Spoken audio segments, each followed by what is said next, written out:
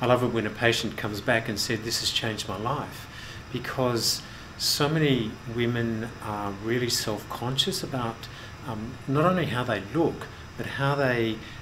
interact with other people and what sort of clothes they wear. Because so many girls don't wear the clothes they genuinely want to be able to wear. So when they tell me that they can go into a retail shop and buy whatever they want and wear whatever they want and feel good and look in the mirror and know that they look good and feel good, that's when I know I've done a good job.